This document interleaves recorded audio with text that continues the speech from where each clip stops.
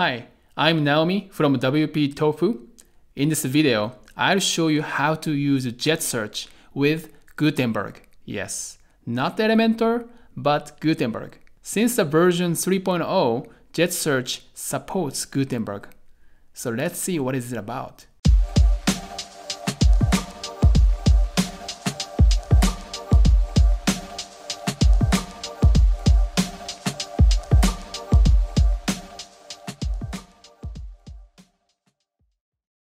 This is the official website of JetSearch. You see, Gutenberg is listed here, so it's now supported. If you haven't used JetSearch before, you can come to this page and see what kind of features are available. The link is in the description, so please check. I just installed JetSearch to this website, nothing else. I also created a page that shows a list of posts. Now, I would like to add a search bar here using JetSearch. This is the back end of the page. We want to add a search bar here, but before that, let's add a column here.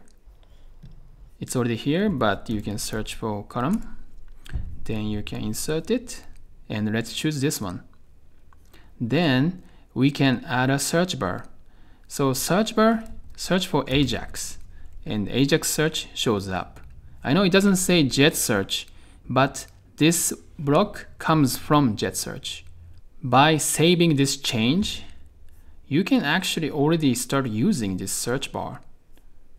It's here, and let's search for any word. See, it's already there. Beautiful. Now, I'd like to talk about settings here, but I'm not going into details, because a lot of settings are the same as the Elementor version. So instead, I'll share with you my favorite settings here. The first one is this Show Categories list.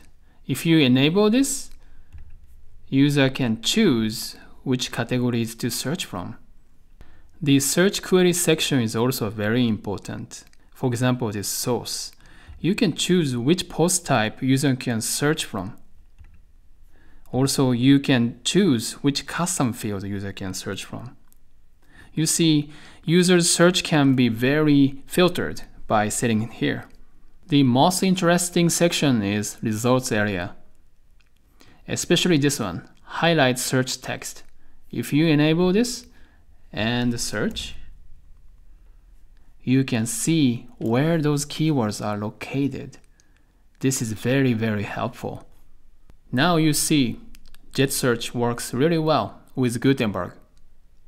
But maybe you're wondering, can we style this?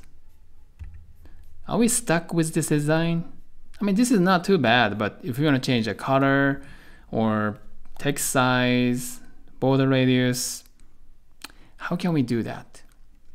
Actually, it's not that difficult. There is a plugin for that. It's called JetStyleManager, so you can just search JetStyleManager and install it. After you install JetStyleManager and enable it, come back to this page and select AJAX Search. Then now you see this icon here. So click this. This is the list of options to style this block. Let's click this, results area.